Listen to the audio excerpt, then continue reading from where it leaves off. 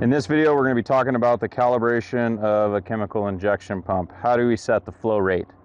Right, we're going to talk first about how we read a graduated cylinder to make sure we understand the proper method for determining the flow going through the pump.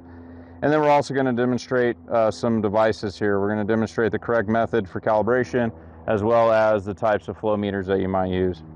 So looking at our setup here, what we've got is we've got a graduated cylinder on the top that we're going to be putting our water and our fertilizer through.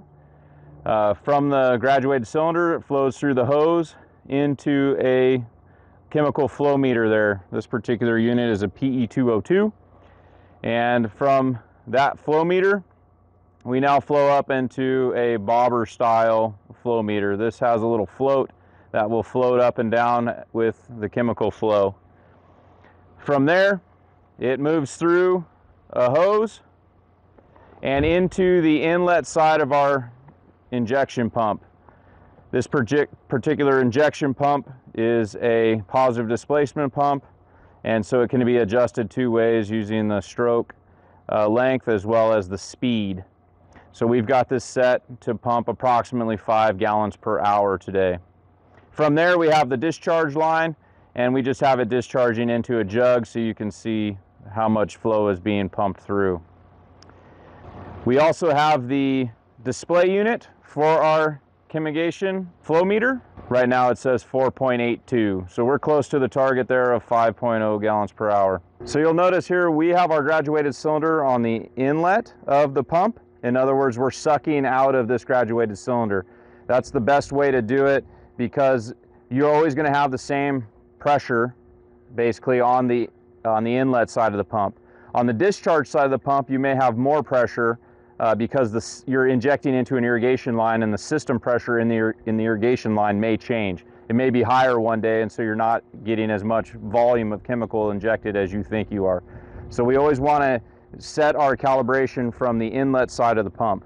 So you don't want to calibrate it by using the discharge side. So using the pressurized side here and just putting it into a graduated cylinder and timing it. And the reason why is because this is just discharging into the atmosphere. If this was discharging into a pressurized system, it would have it'd have more pressure on it, and so therefore it might not inject at the same rate. So you always want to make sure that when you calibrate the injection rate that you're doing it from the inlet side to the pump and not the discharge side. So here's the best way to read a graduated cylinder. The first thing that you want to do is you want to hold this thing at eye level. So you want to raise this up until it's exactly at your eye level here so you can see what it is you're looking at. So you have to make sure this is plumb. If I'm holding it crooked here, it's going to give me a poor reading. So you want to make sure that you have this plumb. So I like to hold it up at the top so it holds plumb. Then you want to read to the bottom of the meniscus. It's a little hard probably to see the meniscus on camera. You have a curve basically that on the top of the surface of the water, and you want to read to the bottom of that curve. And so in this particular case, looking at this, it looks like we have 126 milliliters in this particular graduated cylinder at this moment. So right now you can see how much water we have in the graduated cylinder. This is going to be our standard. As this drops, we will know how much, in this case it's water, but we will know how much we're injecting into our system. So we're going to use this and then verify that the other two flow measurement devices are giving us that same amount of water going through. So here we are. We're going to time lapse this so you don't have to wait so long to see, but we're going to start at 2,500 milliliters. We're going to drop it down to 2,000 milliliters. So we'll have injected a total of 500 milliliters. Then we're going to do the calculation to show you what the rate of injection was. So here's the math, and we determined that we were injecting at about 5.1 gallons per hour. So here's our funnel bobber flow meter. These things are kind of common whenever you're just wanting to know an idea of how much chemical is being injected. You can see because of the positive displacement pump that we have, it's kind of acting like a piston in a car where it fires and then doesn't, and then fires and doesn't. And so what you see here is that it's kind of pulsing the fertilizer through the line here. And so it's hard to get a reading here. So what we're going to do is we're going to just look at it, and we're going to try to take a min reading, a max reading, and then we'll average those and see if it kind of comes out to be what we expect it to be. So every time this positive displacement pump pushes fluid in, it rises, and every time it goes back to take another stroke, it drops. The way you're supposed to use this instrument is you have to read it at the largest diameter. So you can see it looks like maybe on the max side, it's a little over 6, and on the min side, it's maybe 3. All right, so here's our Seametrics flow meter display. This particular unit is taking the pulse count from the meter, and then it's converting it into gallons per hour for us. So all we have to do is simply read the display here, and you can see that we are pretty close to 5 gallons per hour. These particular units don't have anything inside of them, any moving parts, and so you can put different fertilizers through them and it doesn't affect the performance of it. They're pretty common for fertigation injection. Our first test, we use water to do a calibration to see how accurate the flow meters are. If you were to use water to do the calibration, we want to know, okay, now that we've switched to our fertilizer, does it make a difference? And that's what we're going to test now. So we'll use the graduated cylinder here to determine what the injection rate is. We didn't change anything in terms of the setup. All we did was add fertilizer to the setup and replace the water.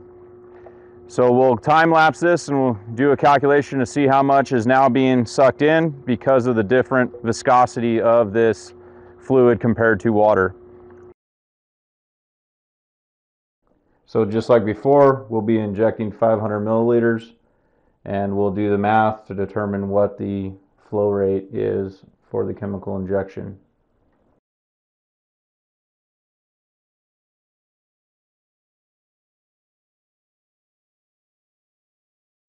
This time the chemical injection rate is 4.5 gallons per hour. All right, so now that we have our fertilizer, by the way, this is ammonium polyphosphate that we're injecting here. Has a much higher viscosity than water, and these bobbers here are calibrated for water. They're not calibrated for any other chemical or fertilizer. So you can see now the reading that we're getting from this particular unit using this fertilizer is much higher than we really have. It looks like it's reading somewhere in the neighborhood of about 18 to 20 there gallons per hour, and our target, remember, was only 5. Notice that the bobber is not bouncing up and down nearly as much as it did with the water, because the viscosity is a little bit heavier with this. It doesn't tend to bounce as much. One of the things you got to be careful of is if you get any air in your line, the air will make that bobber jump way up, and it looks like you have more flow than you actually do. So you want to make sure that you have only fluid in this line whenever it's running. So here's the flow rate from our Seametrics meter now. You can see that we were shooting for 5. Again, we didn't change anything, and now it says we're putting in about 4.3. So with a positive displacement pump, the flow rate should be pretty close to the same, but the point here is that once you've calibrated with water, it only gets you close, and you need to then probably calibrate with the fertilizer you're injecting if you're shooting for a certain flow rate into your irrigation system. So what you just saw is that the chemical, when we injected the chemical, it did come through at a slightly slower rate. That shouldn't happen with a positive displacement pump. So what that probably tells us is that our check valves here, so there's a check valve on the inlet side and then there's a check valve on the outlet side, and one of those checks probably has a little bit of debris in it or something that's restricting the higher viscosity fertilizer compared to the water. So just want to show you, the problem with some of these things is you can't, when you go to unthread it here, you can't actually unthread it because it hits, right? And so in this case, we have to actually take this apart. So we've got this set up already to take apart quickly. So we'll just pull these out. On this particular unit here, once we get this disconnected from the base there, we can just swivel this thing out and then we'll be able to take it apart. So we'll just go ahead and do that real quickly.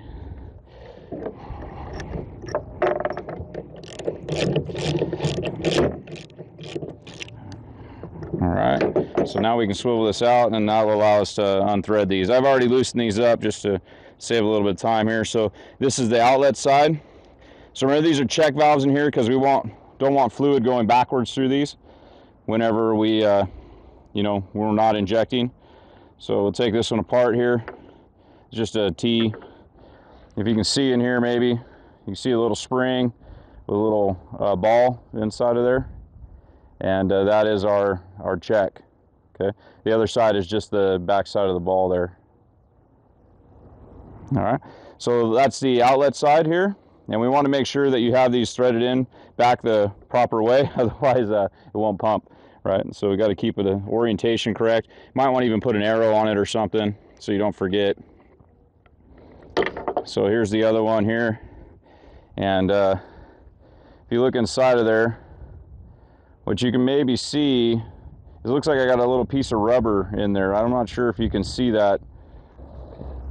All right, so I just used a little bit of a screwdriver there and I was able to move that debris around. These things should be checked probably at least once a year to verify that, you know, you don't have any chemical that got, you know, if it sits there for too long, might plug it up or something. So do yourself a favor. If you're noticing you're having any issues, go ahead and take apart these checks and verify that they're clean and working properly. So luckily with this particular pump here, we have a variable frequency drive that would allow us to speed up the flow to get back to our target there of 5.0 gallons per hour. So the conclusion here is that we need to make sure we calibrate on the inlet side to the pump, or the Venturi, or whatever pump you're using. You want to make sure that you're on the inlet side or the suction side. And the other conclusion is that if you calibrate with water and then you switch to some other fertilizer, you might get a different injection rate than you had anticipated. So you need to make sure you get it close with water and then maybe calibrate it with your fertilizer before you start injection. Hopefully you know how to properly calibrate a fertigation device. If you're interested in other videos about fertigation, check out the rest of our fertigation series. Thanks for watching.